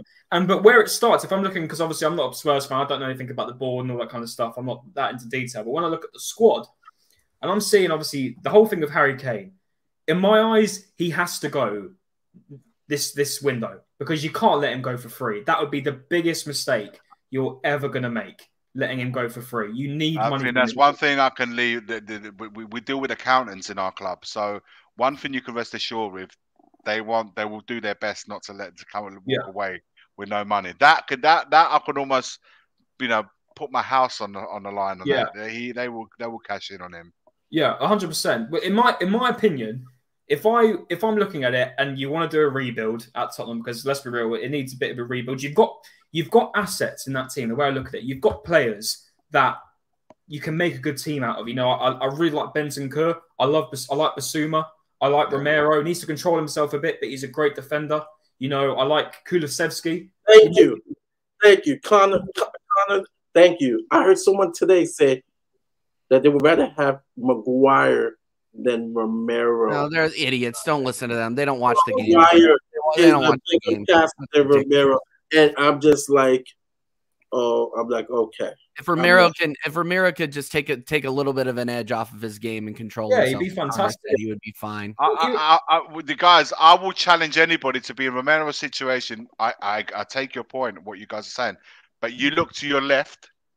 Imagine you're a defender now, right? You look to your left and you look to your right, and you're thinking, what? Come on, man. give me a chance. How does your head not go? It will drive me insane every game, having to deal with this guy and he's playing with Dyer, he's playing with Davies, he's playing with it's trash. And you're like, how does your head not go? Like, especially if you're getting pumped, you're conceding 63 goals. You're like, sure, he has to be accountable as well in that. And you know what I thought about this? And you know what I thought about this? And I thought about this. If Romero knew he had Casemiro in front of him as a DM, making those tackles to cause a counter attack, because that's what Romero does, those rash tackles. And I get it. I'm being fair and balanced. He does make those rash tackles. People don't understand that he's trying to start a counter attack. If he knows Casemiro is in front of him, bossing as a DM, it will be less likely that he's going to come out. He's going to stay in position. But at Spurs, have we had a proper defensive mid? We want to talk about not having a partner to your left, to your right. I mean, you have Emerson and you got what's his name, Derabaco, or Dyer. Then in front of you, right? Horberg was our DM, if you consider him a great DM, right? In front of you. So, I mean, people are just going so... I was driving when I heard it, and I almost got into an accident. Maguire over Romero. I'm like, oh, okay. I'm like, man, people can't be unreasonable It's right? chemistry, guys. People have agendas and they don't want to get off of it, right? Like it's one of those things where a lot of people are not willing to admit that they're wrong. And ever since I've come onto this this lovely platform, I've had to admit I was wrong several times. I go back and watch some videos. I was like, wow, that was a dead take. But people, you just got to admit that you're wrong and move on. But in the people that are sticking to Harry Maguire, brutal take. No. I feel sorry for whoever lands him. I really do. To respond to Frankfurt Gunnar, I just seen your Spurs fans really saying no to England captain Maguire. Frankfurt, I'm saying no to Maguire because I can see the way Postecoglou wants to set up as a team. He wants to play on the front foot. He wants to go and press up high. It requires a defense to play high up the line. That requires two things. One, a defender that doesn't mind being one-on-one with a striker. There will be a situation where a defender has to do with a striker one-on-one. But also, they have to have certain characteristics. And one of those characteristics, they have to be quick. If you're going to play up the line, you're going to get one ball over the top, which happened in 2 games against West Ham. And even the goal that the City's London's, what the City Sailors, I can't remember the name now. One ball over the top is all it was to get caught in a counter. So you have to have defenders with certain characteristics. Maguire, can he play up the line, where the halfway line? Can he turn quick enough if the ball gets played over the top to spin and chase that defender to try and tackle it or block? He's not going to make that. He doesn't have those characteristics. So for me, Maguire is not suitable for the way Spurs need to play moving forwards. That's why I say no to Maguire. I don't think he's a bad player. And certainly he's not as bad as people make him out to be. But he requires playing a certain way. And Tottenham's way they want to play isn't one of those. I hope that answers that questions on Maguire. Yeah. So, want to get to this topic, the topic of the night. And I had a little fun on it. I'll pop it up on the screen. That's beautiful. All right, we got the man. We got Mr. Joe Louis. Yeah. And since we don't want to spend on our defense, right? Surely Joe Louis is going to spend on his defense. And so I thought I would be funny and put great actors who played lawyers. The back line of Better Call Saul, Tom Cruise, who's played numerous roles. You want the truth? You can't handle the truth. A Few Good Men. He was a lawyer. Jackie Childs, if you're a big Seinfeld fan, he's there. Denzel has played role. My cousin Vinny, if you guys remember that movie, Vinny Gabardini, he's in the middle. He's the enforcer right there, the Italian enforcer. Hector Spector from Suits, for those who know that show. That's Harry's wife used to be there. What's her name? Meghan Markle. Meghan Markle, yeah, Meghan Markle's also. Jack McCoy, Perry Mason, Arnie L.A. Becker. If you're old enough, you remember L.A. Law.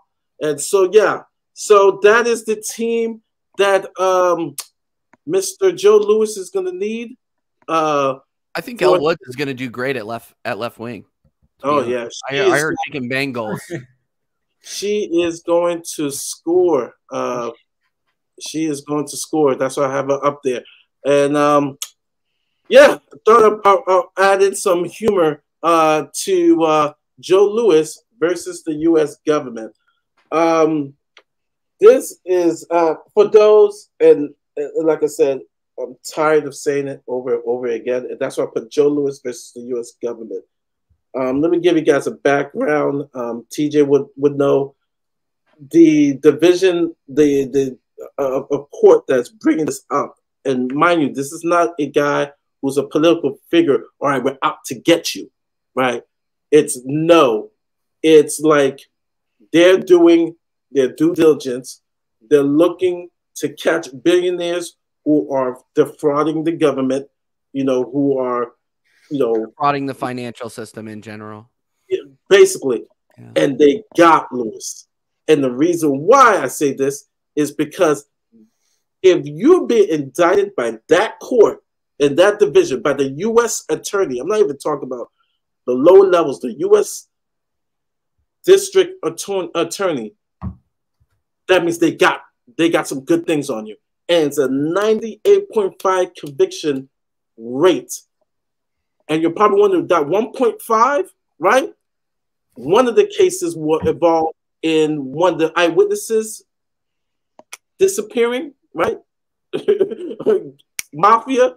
And I don't think Joe Louis is up to that level, but usually they got you. Either through eyewitnesses, and they take years to be able to build up a case and say, bam, I got you. And so, yes, Joe Louis is going to have the best lawyers he can buy and fight it. Some of his holdings, the boat, I've already heard that the boat, he can't use the boat anymore. They're going to freeze some of his assets, his applications. Yeah, and it's sad because I take it personal because I know people who work directly and indirectly with Joe Louis, with Tavistock. And so it is, it is a major deal. It's not slapping the wrist. And then there are people who are saying, well, at his old age, at age 6, well, he's not serving jail time. First of all, in the United States, we don't have ageism. All right? Bernie Murdoch went to jail at 71. I was watching a cold case. They arrested a guy for murder 40 years ago, and he was in his 80s. It all depends. He could possibly go to jail. So it's not like, well, he's not going to go to jail. He could. And as ridiculous as it sounds, 200 years because it's 19 counts. Yeah, they charge people. They send them ain't nothing happening to him. There's going to be nothing. Here's the deal. They're going to get a pile of paper. They're going to put it at the bottom of another pile of paper. And by the time they get round to it, he's going to be long gone. I'll tell you what's going to happen. He's going to be living in another world. He won't be living in this world. Here's the most that's going to happen to him. He's going to settle out of court. He's going to have to sell assets because he's going to have to sell most of his assets. I mean, when they get down to it, first of all, it's $25 million per count on the penalty. It doesn't. So he's going to have to settle that down, and he's going to have to sell off a ton of assets, including his share in Tottenham Hotspur, I believe. There's a lot of people that are saying, oh, well, he's not a part of the ownership. They're saying that because they don't want Tottenham to get sanctioned, which I don't think they will. But they will have to sell his shares in ENIC. And I said this on the breaking news show on Tottenham Hotspur, Tottenham Away the other night, is that they are going to force him to sell either because it is a financial necessity, or because, much like what happened to Roman Abramovich, it's an embarrassment to British football. So it's either going to be Tottenham are kind of dissociated themselves from it. Exactly. Premier League even right now, you're seeing everything, all the press that are coming out, because when the indictments came out, right, you had every major news media was saying Tottenham Hotspur owner Joe Louis. It was literally what's his name, not English billionaire Joe Louis. It was English billionaire and Tottenham Hotspur owner Joe Louis. So Tottenham Hotspur was like, whoa, he's not part of our ownership, whatever. And it's just like, no, that's not unequivocally, it's not true. But at the same time, here's where I think you guys can look on the bright side, is that you guys are no longer going to have to deal with Joe Louis. Because very soon he's going to be out. He's going to need to sell his shares, and he's going to be wearing an ankle bracelet the rest of his life. He's not going to jail. There's zero chance he's going to jail. The guy's he's 86. He's not going to jail. Listen. Give me a break. I think by the time they get around to it, like I said, I think it'll be long gone. I don't think this is going to be settled anytime soon. This is going to get dragged on. He has so many friends in high places that can kind of. It's another thing, Iggy, and I think it's going to be a stalling process, TJ. They might stall it, but you don't bring the district attorney of the 13th Circuit Court of the United States of America. They don't put him in front of the podium and to announce that billionaire Joe Louis is under indictment for 19 counts of insider trading. They don't bring him out like that because this guy is a Joe Biden appointed lawyer. Joe Biden does not mess around. And by the way, I keep trying to get Joe Biden on my channel. He keeps rejecting me. But anyway, getting serious though, he's not going anywhere. I think Connor needs to shoot off. Connor, yeah, shoot off. Pick up Connor every time. Shout out your Instagram. Shout out your stuff. Shout out your stuff before you go. We didn't even get to go through the kits with you, man. But then another time. Another time. No, listen, I'll definitely get on another time. Just running stuff going on, so I'm running a bit short at the moment. But thank you so much for having me on. I would love to come back on with you guys. You guys are a laugh, and I really appreciate you bringing me on. And of course, I'm normally with CJ on his channel. I'm a regular now on there, aren't I? Now, yeah. So, and I do all the media for TJ on there. So my main thing, I don't actually have a YouTube channel. I do run an Instagram. It's called cmo.editing. And I do a load of graphics and stuff like that. So if you ever need graphics, anyone in the chat has any social medias, YouTube channels, I do tons of different graphics and editing. So feel free to hit me up on Instagram, cmo.editing. And I'm willing to help absolutely anyone. And I've done it with a load of Arsenal fans. So, yeah, feel free to hit me up. Head over there, guys. Check it out. Cheers, man. Cheers, Eddie. And, yeah, I really appreciate you bringing me on, Mahri. And, yeah, big up. And I hope you have a great rest of your show, guys. And take care, man. Yeah. Cheers. See you later, guys. Thanks very much, man. See you later, Connor. Big up. No, everything you see on TJ Warren TV, because obviously if you've on this channel, you've heard me go on about it. You've already subbed. You're already there. Everything graphically that you see on my channel, Connor did. He's an absolute legend. So if you need anything graphic media for your YouTube channel or otherwise, hit him up, definitely.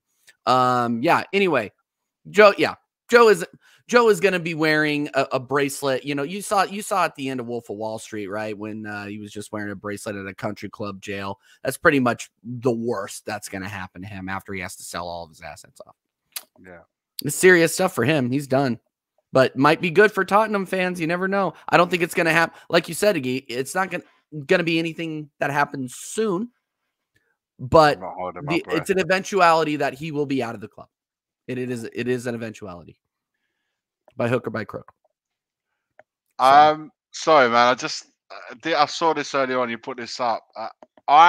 People like me are the reason why your favorite manager, Antonio Conte, is gone.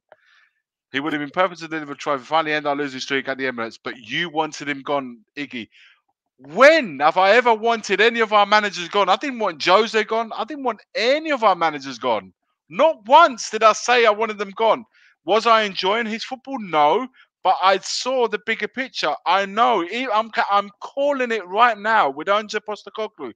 If he doesn't get the players required for the way he wants to play, we're going to leak more goals than we did last year because he's more attacking prone than Conte's more defensive. And even with his defensive stance, we still conceded that many goals. What are they going to do? What are they going to do with Postecoglou's way of football? So I never wanted any of our managers, not once. Finally, I want Conte gone. When did I ever say that? So for you to say that people like me, which already that sounds so wrong, people like you, I don't understand why people write this stuff. People like you. What the hell does that even mean? That could be misinterpreted in so many different ways. Mm-hmm. Yeah. Lots of idiots. Lots of idiots. I'm not that powerful. I don't have the power to send Conte gone. A ridiculous thing to say. The most outrageous thing that he said in that entire thing, Iggy, was he would have ended our losing streak at the Emirates. Sorry, guys, I don't know if you can hear me, but no, you're cutting a little bit, but I just have to call that out. Absolutely ridiculous statement. Woo! Yeah, but it's not going to be settled quickly, and what Lewis did in regards to set up that trust last season was very, I would say, smart of him to do, and probably he knew it was coming, and so it's funny how people can do a preemptive move and then later on it comes up. So yeah, it's really really embarrassing. It really is. I mean, this club has our football director who who's banned from doing transfers. Um, with his time at Juventus, we have a club that can't back their manager uh, in regards to getting what he needs. You know, Yeah. you've seen him in press conference. You've seen him in press conference already starting to crack a little bit. And so it's just it's just some of the things that it's just, man, we are the gift that keeps on giving in regards to drama. I mean, Yeah. we are the when this came out, I'm like, you got to be kidding me. You got to be kidding me. We are the gift that keeps on giving. I mean, Spurs YouTube content creators should be thanking Anthony and Joe Lewis and the board. We should be thanking them because there is no dull moment with our club. In season, off season, You guys whatever. are never wanting for content. Look, the biggest thing Never. that I had to deal with prior to that Never Barcelona saw game was that horrible preseason game and people fighting in the stands. You guys got federal indictments. You guys got, it's like Wolf of Wall Street. He's getting arrested in front of his Never a dull moment at Spurs. Never. helicopter. No, I was talking to Stella about that the other day. I was just like, I don't know how you guys keep up with it all. I honestly don't. And we haven't even talked about this guy and the whole Jersey Gate situation. I mean, I'm telling you, we're the gift that keeps on giving in that regard. And so the big elephant in the room, Harry Kane, right? We've seen him in 2 preseason games. I said the first game, he just came back from vacation, so he's not fit. Some people think he's just checked out. Maybe he is. Tomorrow, there's going to be a big meeting with Bayern, or that's what is being reported. I don't know if it's true, but it says there's going to be a big meeting tomorrow. I hope it is true. I really hope it's true because we cannot lose this guy on the free. Those of you who know, I've said this since end of January, early February, from my inside source through Manchester United, right? My mate in Manchester, through his source, he said that Harry Kane will not sign a new contract.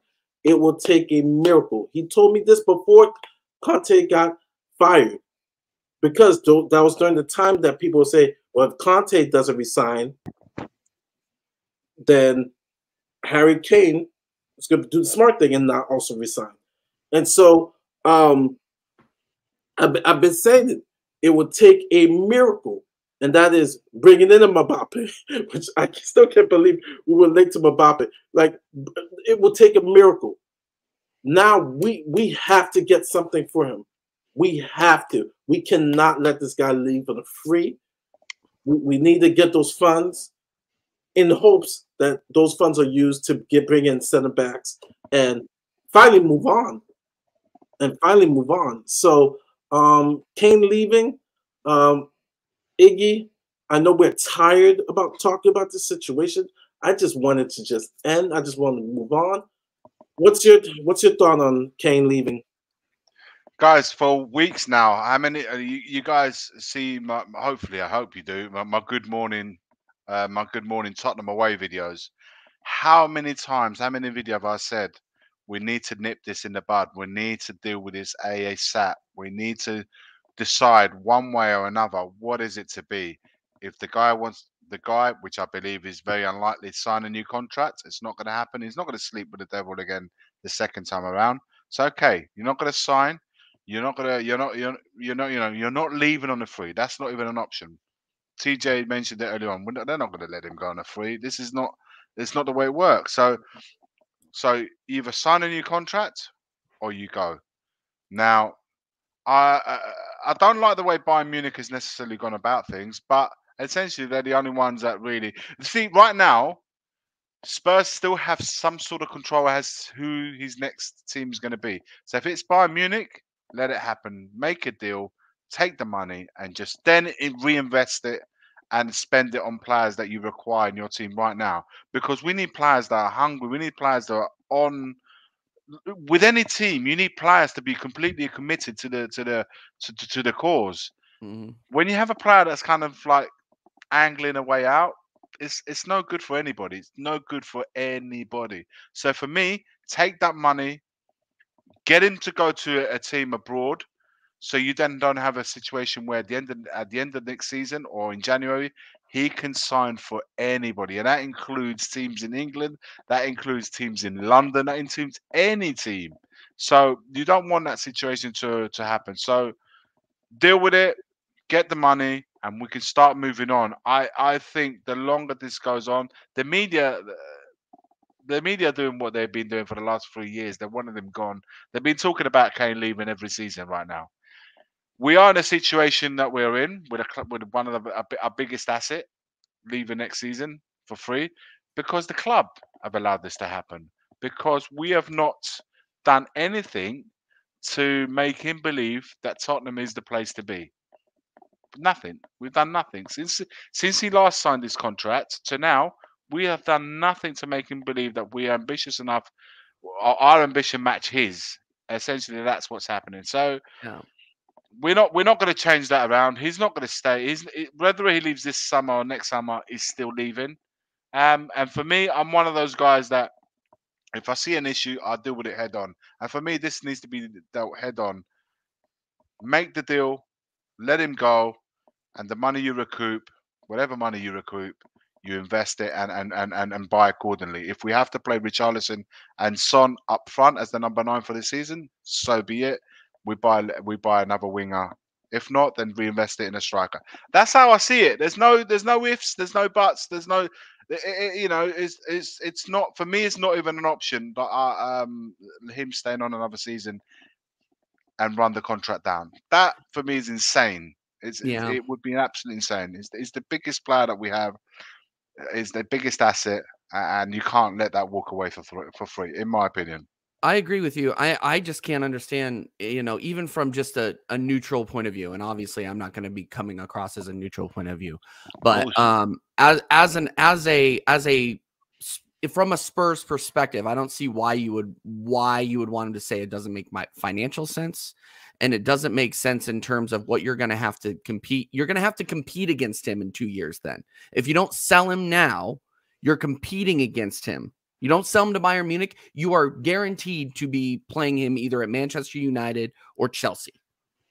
Who's to say Arsenal? You can't rule anybody out. You can't rule Arsenal. You can't rule Arsenal out either, because guess what? Because if you don't think Arsenal aren't going to put in a cheeky bid for him, and another thing coming, Sol Campbell 2.0, it probably won't happen. I'm just saying. It's one of those things where you have control of, at least a little bit of control over the situation now. Sell him to Bayern. Get him out, because all it's doing right now is poisoning the club. I mean, beyond the fact that your preseason has been absolute shambles, you have this specter hanging behind you. And we can talk about it until you're blue in the face, but at the end of the day, these guys are going to training every single day. Kane is in that captain's role, according to Sonny, every single day, still leading the team, but they know he's gone. Mentally, he's gone. He can put on a smile for the cameras, be like, yeah, I'm doing my job. Yeah, you're a professional. You should be doing your job. That is his job. That is what he is getting paid to do. And big up to Harry Kane, because he's honoring his contract, and he's not, and he's sticking up for himself. He doesn't have to force the hand because it's in total control, TJ. Yeah, he doesn't have to do anything. All he has to do is either bide his time, play his best football, and then wait until next season where he can go anywhere, including the Premier League. But right now, you could chip him off to the Bundesliga and reduce the chance of him coming back and being an op to you. Because if you don't think he's going to come back to the Premier League come back to the Premier League next season, if he isn't sold, you got another thing coming, because he's going after that goal record. Yeah. So, yeah, I agree. It totally makes sense. Yeah. Mahri, you all good? Yeah. That's I'm just trying to pull up this banner here. No, it's I'm just tired of it. You know, Alex, Mr. Box Office, he says, I'm just tired. And I'm in that position, just tired of it. Let's just sell Kane and let's just see what we could get and let's just be able to move on. And I'm not saying it because people will say, "Oh, you want to get rid of Kane." I love Kane. I learned my lesson when Gareth Bale left, right? Because when Berbatov left, right, I wasn't as much devastated, but I was devastated when Bale left.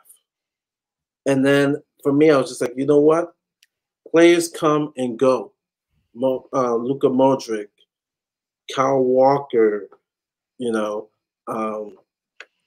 Bale, right? I had to watch Patrick Vieira and Thierry Henry leave my club. Mahri, the moment, like in any line of work. I'm not a King fan. I'm a Spurs fan. So Harry Kane got to go.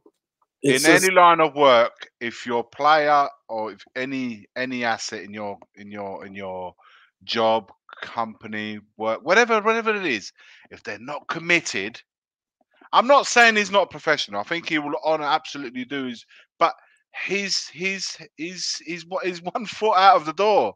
That's how you got to look at it, and you can't have that. You can't start a new process, new manager, new players that have come in, players that have come back on loan.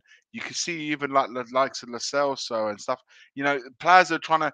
You got this thing going on where you're trying to start something fresh or as fresh as you possibly can, and your biggest asset, your and club captain, is kind of halfway through it, halfway out. And I said this scenario, and I'll play it to you guys as well. I said this to the other guys as well. I said, imagine you're going through a little bit of a tough time during the season where you've lost maybe 3-4 games on a bounce, and your captain is coming in the locker room and he's giving everyone, the full barrels, and and then he comes to me. Let's say I'm in that locker room, and he comes to me and he dishes it out to me. My first response would be, who the fuck are you to tell me how to be? What when you are leaving this club, I will be here, you'll be gone. So you cannot take the words of a captain who's halfway out of the door seriously. It's just not going to work. So you have to listen. The team, everybody has to be involved. The commitment. People have said that but Kane's still your captain. It doesn't matter if he's leaving or not. In that moment, he's speaking to you as a captain. Bollocks! It doesn't work like that. You need to be sure that whoever your captain of the ship has to be the most committed player in that club. I'm sorry. Otherwise, why is he captain for? Yeah, and I'll say this. Big up Daniela. Yeah, I would definitely like for the preseason game. I would have liked to see Divine get in or Scarlett get in against Lion City because we got to see these players play. I want to see what they got, and so. But it goes back to what I'm about to say. Put yourself in Kane's shoes, right? Everybody here on this chat, on this panel knows how incompetent our team is, right? So you're Harry Kane, right? But for those who like, how can he leave? How can he not stay? Mind you, totally different from Totti, who won with Roma. He won the league with Roma, which is the ultimate. The Scudetto, that is the ultimate. Then was on the World Cup winning team. So for him, there is no urgency to leave Roma, right? And I believe, and I truly believe, if we had won the Premier League, Harry Kane would say, all right, new project, I'll stay, break the record, and I'll stay. But the thing an FA Cup would have sufficed. Yeah. An FA Cup would have sufficed. But the thing is, if we see the incompetence over the last 15 years, or actually more than that, the whole Enoch era, but for him, the last 10 years, right? Even coming from the academy, he's seen Paul Mitchell go. He's seen academy heads go. He's seen Parch not get back for a couple of transfer windows when it was the time. Kind of like Arsenal right? Arsenal. Tottenham was in the same exact spot as Arsenal. The difference is Arsenal capitalized and back Arteta, where we didn't back Poch. So he saw that. Then he saw Jose, and he was close to Jose. Yeah. And then the way we did him dirty before a cup game, and didn't back him, right? Because if we think Eric Dyer is shit, what do you think Harry Kane really thinks of Eric Dyer? Come on now. These players, they know quality, right? Then to see him go, so of course he was upset, right? And that summer, he wanted to go to Man City. They had a gentleman's agreement, turned his back on him. So he begrudgingly stayed, or Conte helped massively with that. Yeah, have tools. Then Conte comes in and it was like a rebirth. maybe we finally mean business. Nope. Became the disaster show, a disaster class, a shit show. I'm gonna say it, right? Project after project after project, disappointment, and an incompetence, right? If we're making fun of Tottenham, he has friends who are outside Tottenham circle, and they're like, dude, like, really? Are you gonna win with this group? So of course he's gonna feel the way he feels, like, yo, I'm gonna leave, right? Robert puts in, we got sucked by the stadium being built. It's gonna be a game changer. Harry Kane thought that way too. All right, we're building a stadium. It's gonna be a game changer. Nope, another failure after failure after failure after failure. And people want to say, oh, we built the stadium. Oh, we did it.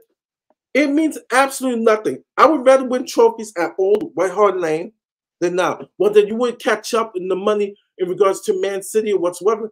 Well, we were third on the list and we can't sign center backs. We're third on the list and we can't sign center backs. Oh, we need the stadium to be so it could be a game changer, so we can be players. We're not players now. Villas are playing us. Brighton's are playing us. Also, to those who think that Richarlison scoring a hat-trick against the City Sailors is going to be the answer, guys. I mean, I'm keeping an eye on the comments here, and guys, let's wait to see the better opposition.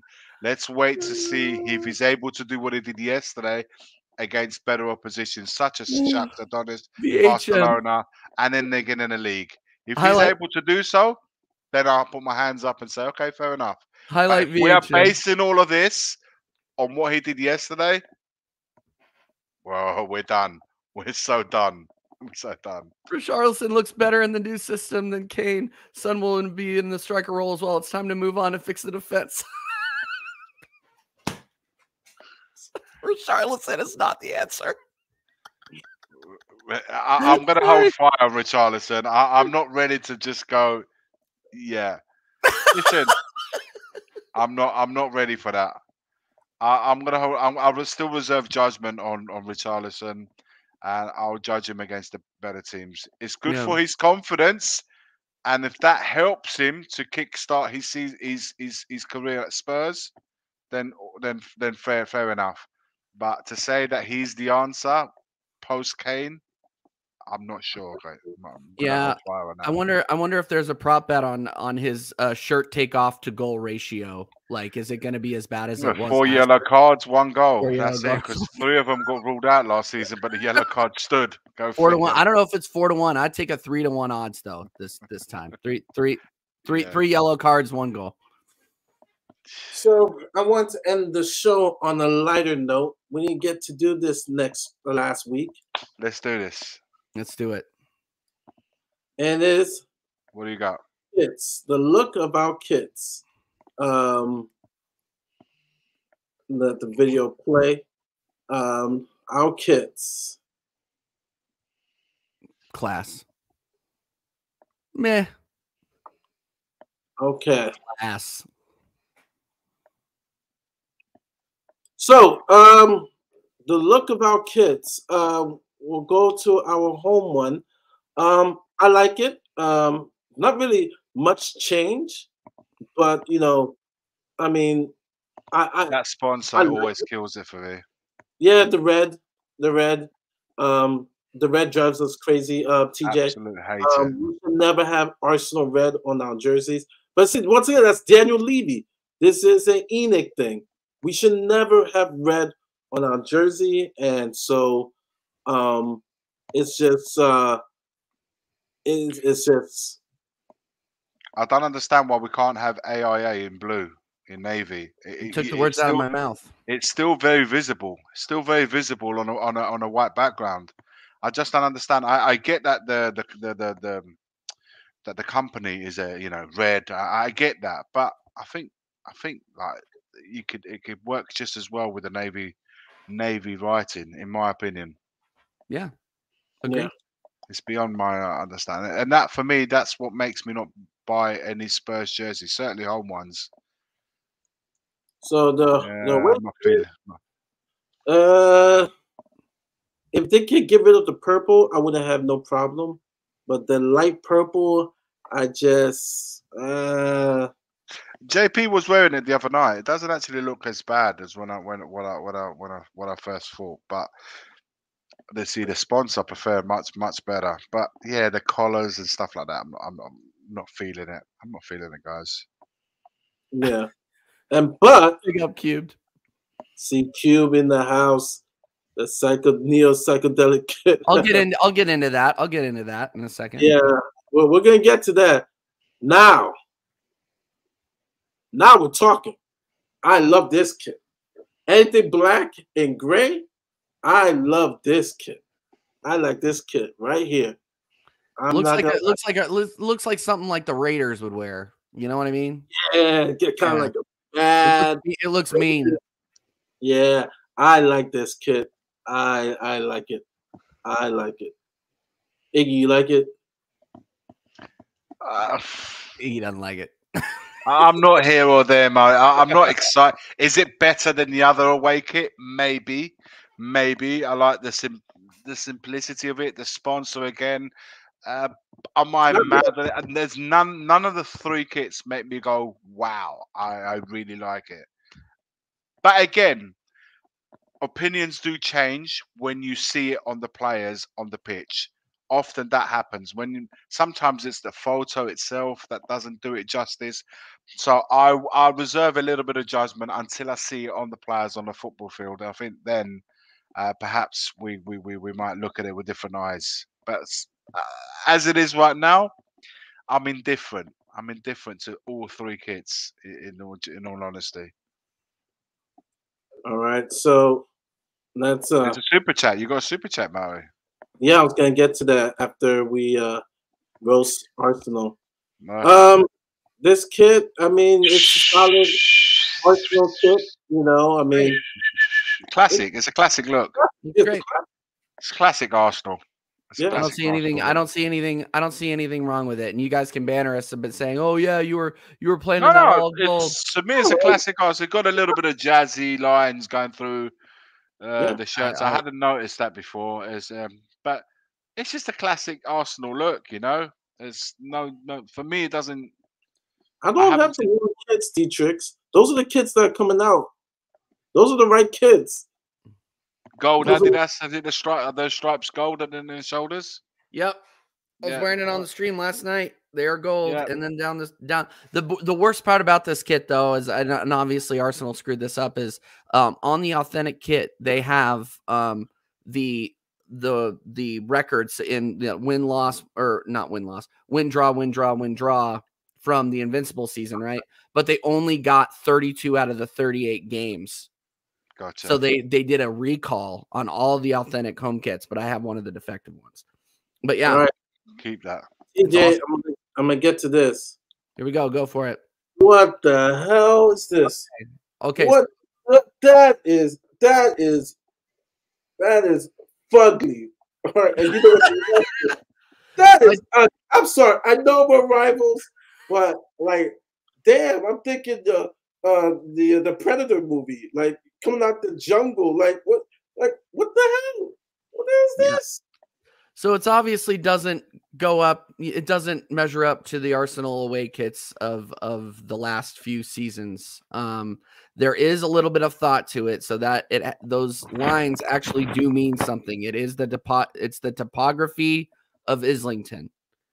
So those lines actually do mean something. The colors are where I'm kind of raising an eyebrow. Like, why don't, instead of the electric blue, you do a red? That's where I'm kind of like, I'm not a big fan of the electric blue, but yeah, it's hilarious. AFTV actually showed me this kit for the first time when I was out in front of the White House. I did an interview on it.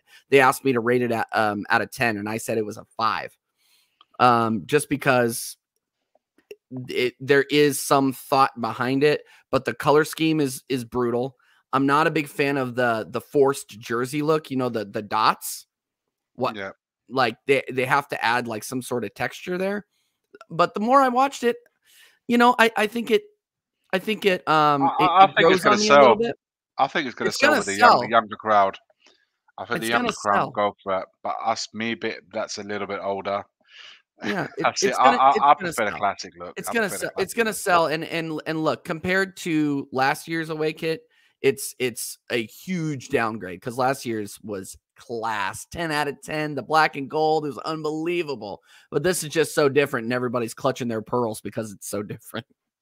So, yeah, and then I guess your third kit, which is it makes up for having the ugly away kit. Class. Yeah, love it. Okay. I love it. I'd rate that. I'd rate the blue and the green are clash a little bit for me. It's a little bit too similar, but I'm getting an 8 out of 10 on that one. I think it's classy look. The collar's awesome. I'm really looking forward to seeing that third kit in the Champions League. I really am. It's gonna be great. Champions League nights under the lights. 5 TJ's rating skills are 1 out of 10. Thank you, Scott. Thank you. Coming from you, that is a compliment, my brother. Let me, before I end the show, get to the second thank you, Tin Man, for the original super chat. But a user, thank you. He says, window has been, actually, let me remove this. It's blocking it. Okay, window has been caca. Just like the previous windows. Levy brought in Madison to try and entice Kane to stay. I agree. And he tried to show the fan base, oh, look, I'm showing ambition. Yeah, signing Madison, who happened to have 1 year contract, and Leicester City was regulated. Yeah, tough, right? Levy is cheap and will not invest in the team. I 100% agree. I don't think anybody can disagree with a user's super chat. Thank you. Yeah, I mean, I agree. And so, yeah, we're about to end, but once again, TJ, where can people find you? TJ Warren TV, everybody. This is going to be a weekly show with me and Mahri, and any other gooners that we decide to come in here and fight the good fight against our noisy neighbors down the road. Yeah, so TJ Warren TV. I'm all over the place. Doing shows all over the place, but my flagship show is the American Idiot Show, Friday night, 9 p.m. UK time. I believe tomorrow we're having Will Stewart and Brian Daigle on tomorrow night, so that'll be a lot of fun. Yeah, another Arsenal versus Spurs showdown, but I think it's going to be good conversation, lots of news, lots to talk about. Obviously, we couldn't get everything that we wanted to talk about in 2 hours. So if you haven't subscribed already, go over to TJ Warren TV, smash a like. I think we're 11 off of 400 subs. So we're going to put the link in the chat, guys. So yeah, we'll kindly put the link in the chat. 1K, into August, you're going to get it to 1K. Trust me, it's going to get there. We will make that happen. Appreciate that. And obviously, big up the Tottenham away guys every single time. Awesome guys, very welcoming. I came in talking crap one night and then ended up being friends with them by the end of it. So support these guys. Thank you very much for having me, and doing the show with you, Mahri, is a pleasure. So let's keep it going. It's gonna be big. Thank you, C Cube. Thank you so much for the support. We'll have you on here to banter Arsenal. Once the season starts, it's going to be wild. The guests that we're working on loan to Wrexham, I heard. So, Cube, are you still on loan to Wrexham? Let me know. Big up. Yeah. So, Iggy, people know where you can find us on this channel. What are we doing, guys? I'll be at some point tomorrow. I'm going to be doing a Good Morning Tottenham Away video, as I do daily. It's going to be so. Yeah. So of nothing. If we sign someone, we'll have something. Just more ranting, just more meltdown. What can I do? Purple and gold is all I can say, guys. Purple and gold till this club is sold, man. But yeah, we'll see what tomorrow brings. I'm going to be staying up tonight really late, early hours of the morning, because I want to watch the Milan Juventus game. So I'll be up 3 in the morning watching that. But I'm just enjoying pre-season football, trying to watch as many games as possible. And yeah, tomorrow morning we'll do a video, and then we'll see what the weekend brings, guys. 100%. Yeah. Go Wrexham. Put Manchester United monitors in the hospitals. But another super chat. Thank you once again, A user. Big up, guys. Where are our center backs? Langley is the answer.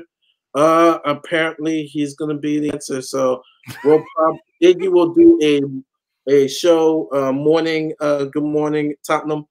With the breaking news, Langley is our center back that we are bringing in, and it's not even a joke anymore. It's seriously that's going to be our only thing. Last thing I'm gonna say is, once again, please subscribe and like to our channels, which are Soccer Sessions. Please head over there, which is the old Tottenham Way too. Like and subscribe, because there's going to be a transition period that this show is going to be on that channel. And also subscribe, like to the mothership, Tottenham Away. Please smash that like, subscribe, and we have some more stuff, more content, and some exciting things that are going to be coming up once the season hits. And so, yeah, that is it. We are going to sign off. It's tough to say, come on, you Spurs, so I'm going to say this. Levy out, Enoch out, Tavistock out, and Joe Lewis out. Come on, you Gunners. Let's go. Levy out. Come on, you Spurs.